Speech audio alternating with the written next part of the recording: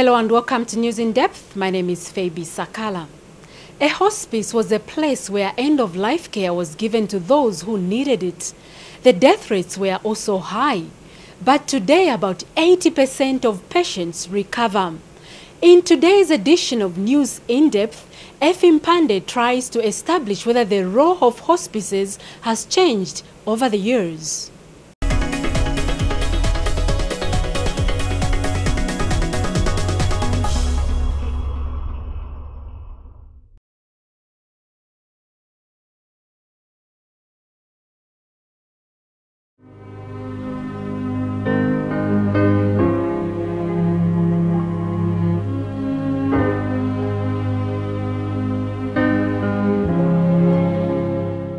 The hospice is a relatively new concept in Zambia's healthcare system. It came as an answer to the crippling effects of AIDS and other terminal illnesses. Suddenly, the country had a disease on its hands that left patients bedridden and incapacitated. The incurable element of the virus and its inevitable ability to waste away a body called for a new line of approach. Hospitals were not enough. No wonder they were overwhelmed and their bed space overrun by an army of patients afflicted by the virus. Something had to be done away from the conventional healthcare services, and the answer was the hospice.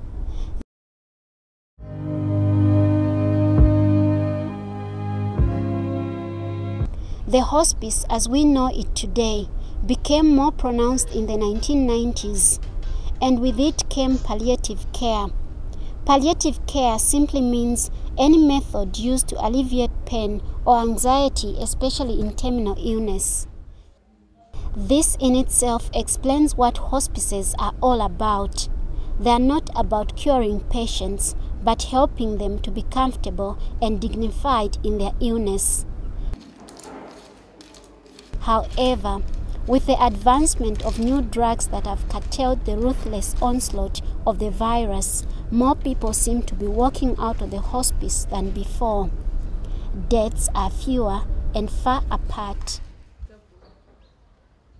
Today, a string of hospices run across the country, though many of these are run by churches.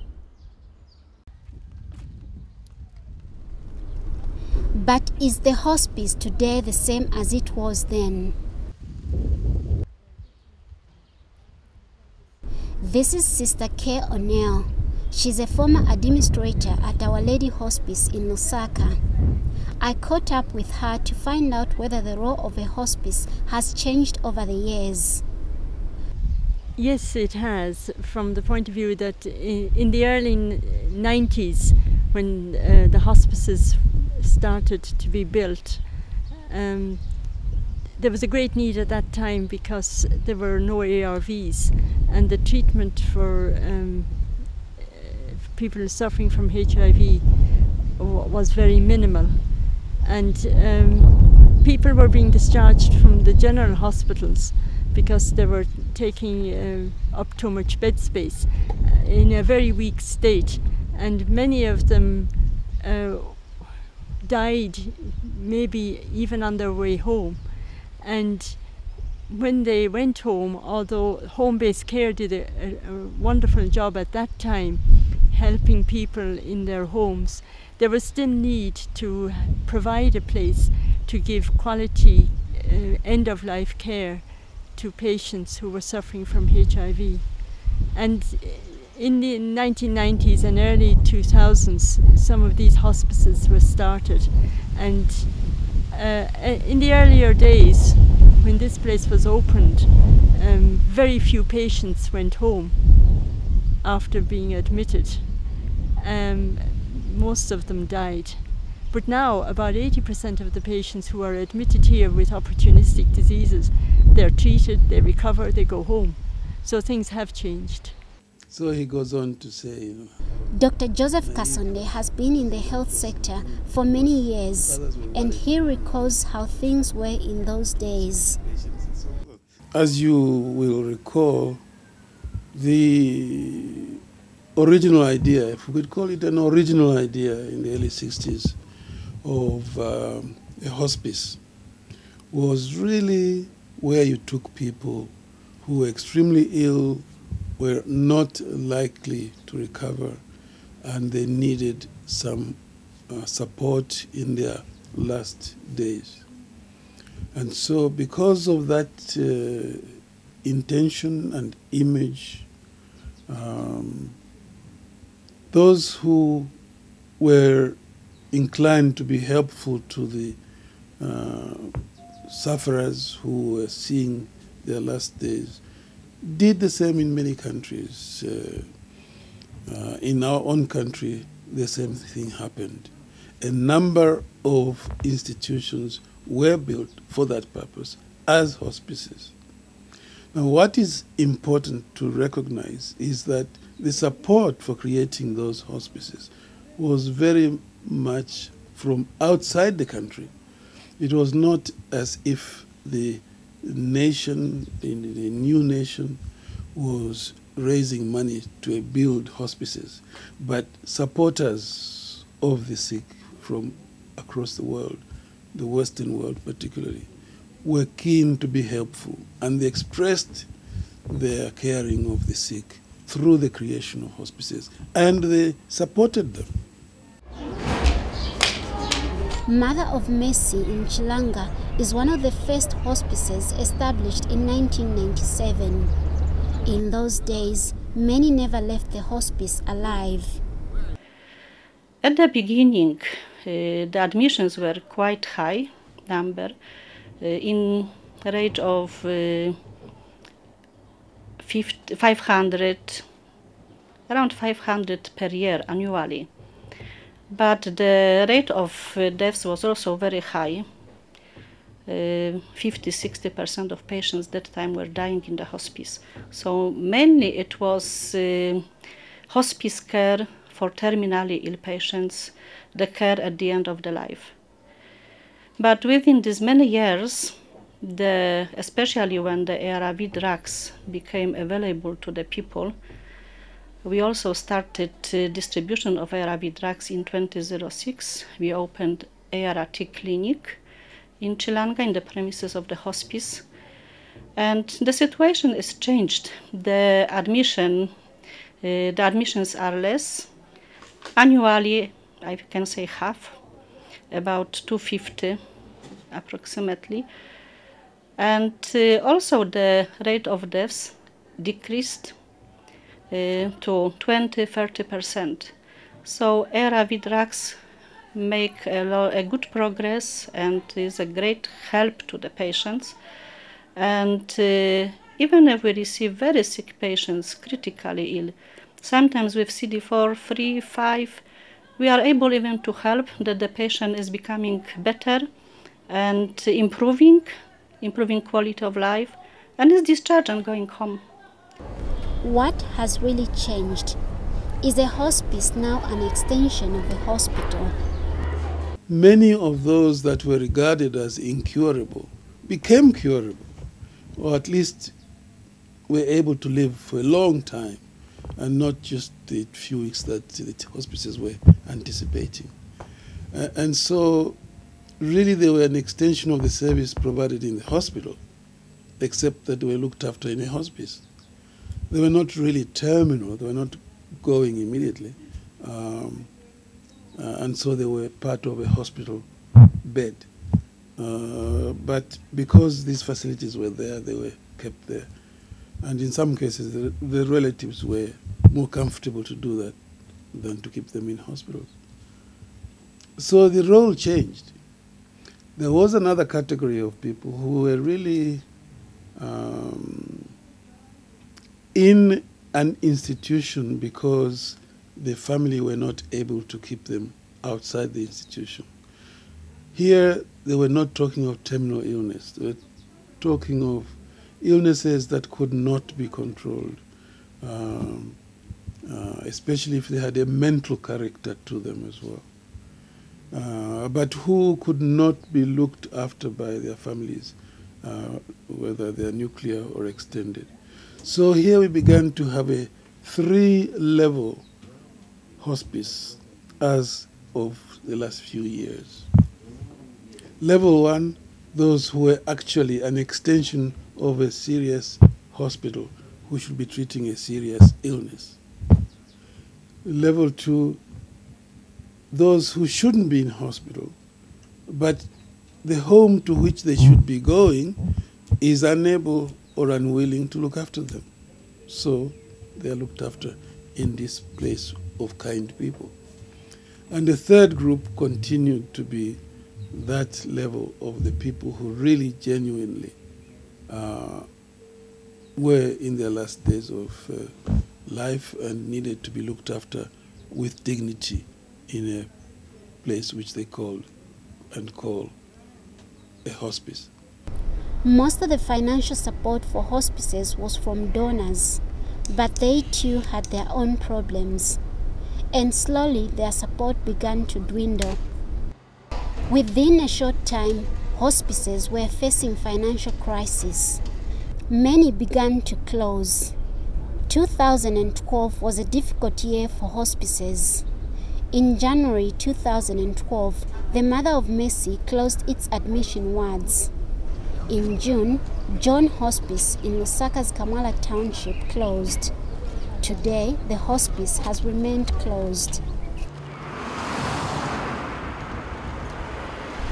In December 2012, Our Lady Hospice in Kalingalinga closed its admission wards. These closures caught the public eye and there was an outcry. The government acted quickly. A decision was made, and a year later, the government started giving grants to hospices. In June 2013, Mother of Mercy Hospice reopened its admission wards. But the grant was only a temporary measure. A lasting solution is yet to be found. This donor gave money for 1 year, and it currently finished in May, so is no any longer supporting us. So 14 people still we need to look for money. So it is a big challenge at the moment, and we really don't know how long we manage to continue our services. This is my really big worry, and I don't know, maybe for 4 or 5 months with the money which we have, we can continue, but we are still at risk of closure again. Or to change to another services, I don't know. We are just thinking, discussing what will be the way forward in future. At the moment, we are struggling, but we are offering services, and we hope that it will be long and as long as we can. Aaron from Mapepe area came to see his wife, who is admitted to Mother of Mercy Hospice. But things are different for Joseph Longo. Visitors are rare. He has been confined to a hospice bed for a year now. And during the last 12 months, very few people have been to see him.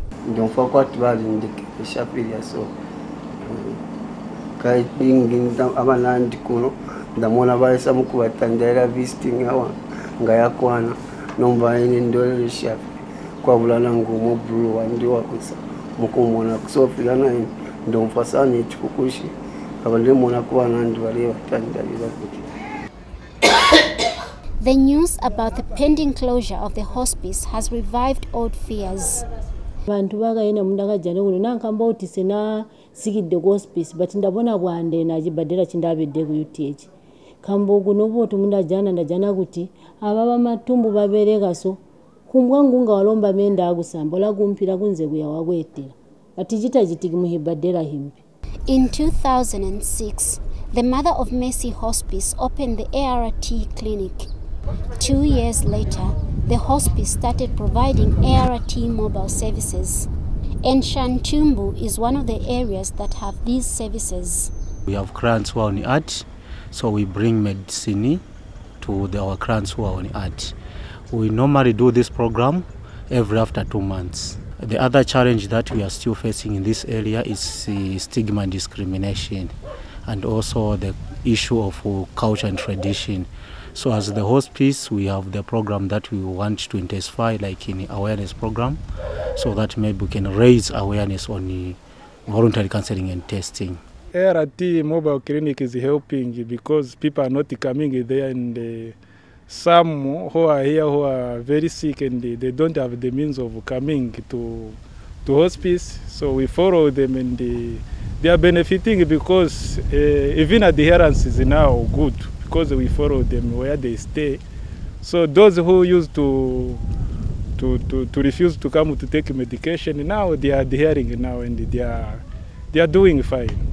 They are about to cross. I mean, the donors are crossing now. Those donors who are funding our hospice. So we don't know where we are going now because we are being told that maybe in October maybe they are crossing. So we don't know what will happen when they cross. Fanuel Chafwa and his wife Dorcas are from Shiala village in Chieftainess in Commercial's area, and today we are among those receiving services from the ART mobile clinic. The couple was diagnosed with HIV 6 years ago. At the moment, they are feeling fine and able to go about their farming activities. We spoke to them at their home afterwards. Ino alimu awo baamanga kwaba kuhwabia obwe. Alimu batasole akusola tulomba bya kuboma batasole. Alimu boma twayilumba intamu njia bweza ekutegwa itu kaituletera misamu kuma hospice kweso. Kabatali baboma suno tulambano nenga nywe muhi anyiwe nenga tamundi hipepe. Ino boma yakatiani yatupa musamu ulabola ku hospice huko. Kokulumba kutuyirumba boma kuti hospice bayijala swebo ino nkuli hwida. Ayo makaninga atuyumina pakuti tatuchinshi mbuli buyumi bwakaena mbuli mbotu limo. This may be the last time the hospice is coming to offer ART mobile clinic in Shantumbu. On the other hand, Our Lady Hospice only reopened its admission wards on 14th July this year. But this time, with more rooms to put on high cost to keep the hospice running. Before it closed its admission wards in 2012, the hospice only had 3 rooms on high cost, but now there are 12. Sister Emanuela Mwansa takes us to some of the renovated rooms. These are tough times, but what other ways is management trying to keep the hospice running? Some other ways that we have thought of is to improve our training center, where we do appeal to the public to come and have their workshops there in order to support us, because then we charge when they come and have their conferences in the training center. And also we have a guest house, a beautiful guest house, quite comfortable and self-contained, that people can come and use. You know, people think the hospice is just for dying people, but here we have diverse services that we offer.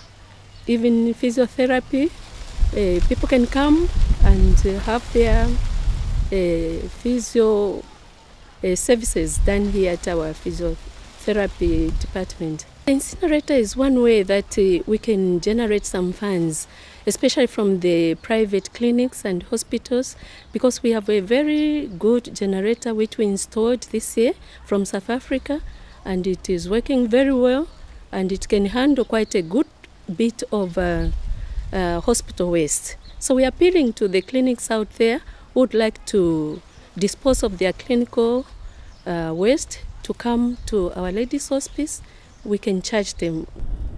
Some patients prefer to be in a hospice because of one thing: palliative care. Hospices have been providing palliative care from the time they were established. What is the importance of palliative care? Its importance is that it can relieve hospitals from the congestion. Most of our patients, I would say yes, most of our patients are, not all of them though, most of them are sick from illnesses that won't get better. So when you look at things like cancer in the last stages, you look at AIDS in the last stages, those people, you find them at the hospitals and filling up bed spaces. You think about palliative care and hospices, people can be taken there and be taken care of until their last days. Their mission statement is provide holistic care based on Christian faith to people living with HIV and AIDS and cancer. But a long-term solution on how hospices can mobilize resources is yet to be found. There's an increase in patients being diagnosed with cancer.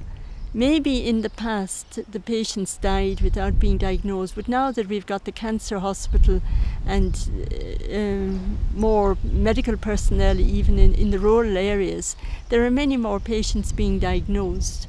And there's need for a place like this for people, maybe while they're getting their treatment at the cancer hospital, to have respite care here, and also again for end-of-life care. I would like to express gratitude to everyone who is with us, and as I said, individuals, companies, organizations, and of course to Ministry of Health, to Churches Health Association of Zambia, Lafarge, our neighbor, who also was supporting us during a difficult time and still is supporting us in different ways.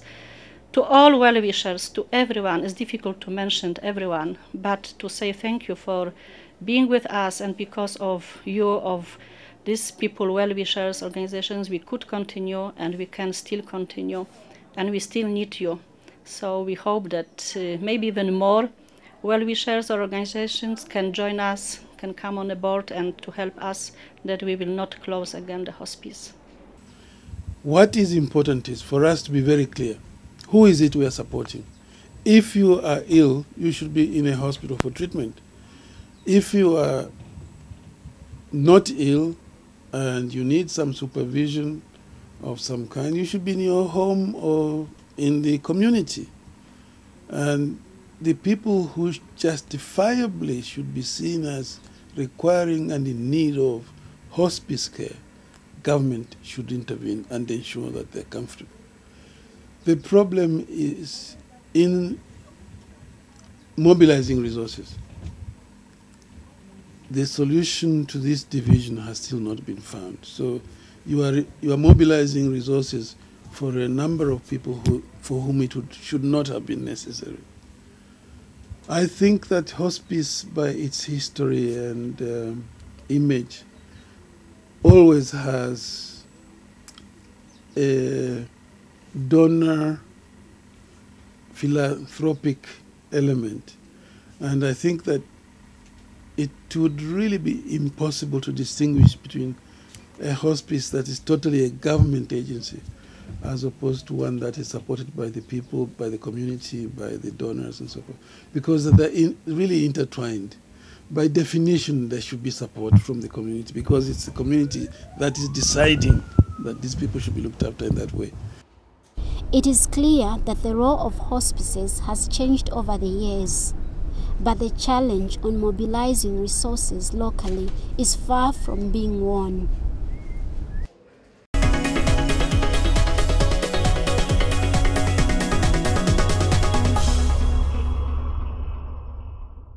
Well, that's all we had for you on the program. I've been your presenter, Effie Sakala, saying goodbye and God bless.